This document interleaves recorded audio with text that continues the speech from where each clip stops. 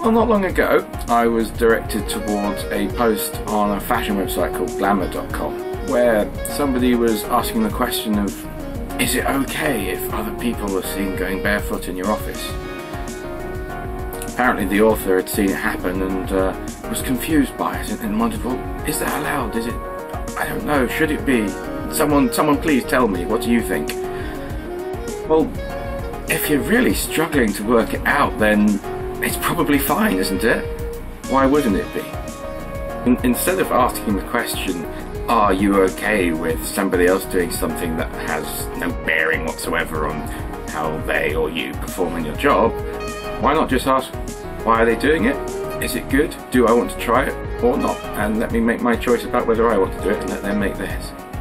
What I'm going to say next is based on the comment that I actually posted on there, and it's still there for you to read. I'll stick a link down there.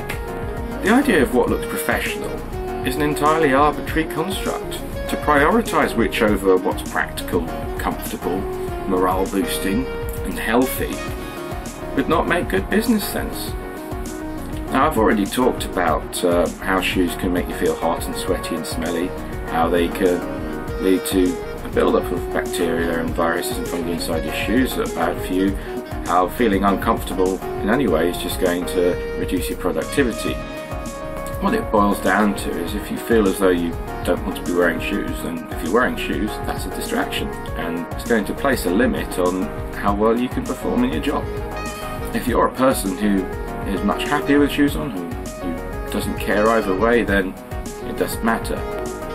But if you're a person who would rather not be wearing shoes, then you're better off not wearing shoes, and the people you work for are better off with you not wearing shoes.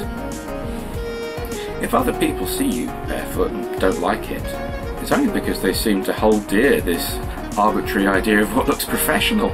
So they must question themselves why. Why is it not professional not to wear shoes? You'll need a better answer than everyone does it. That's just circular.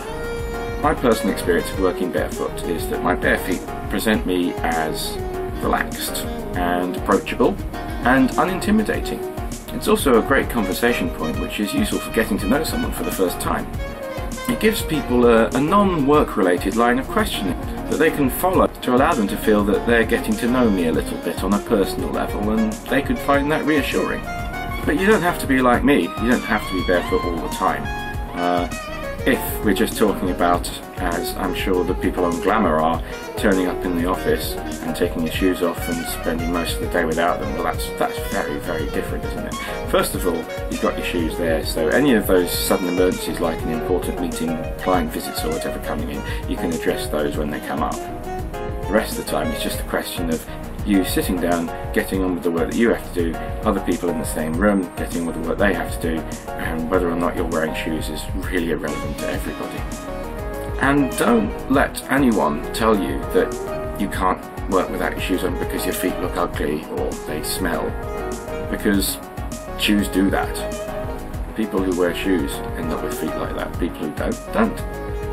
And don't you dare tell anybody else that. Even if you think their feet are ugly, then just deal with it, as you would if you didn't like their hairstyle. One other thing worth mentioning is whether there's any possible difference between men and women with regards to them going barefoot at work and how they may be perceived. As I see it, any differences there are balance out. It's not exactly the same, but there are pros and cons both ways. Women may find themselves expected to wear raised heel, really bad for pressure on the feet, and women's fashion also tends to encourage more open shoes, and therefore women's feet are exposed more within those shoes, so they tend to decorate them more and make their feet look pretty as a matter of course for wearing those kinds of shoes. So if they end up taking them off, then first of all, one look at the shoes tells you that they've got a very good reason for taking them off, because they're really uncomfortable to wear.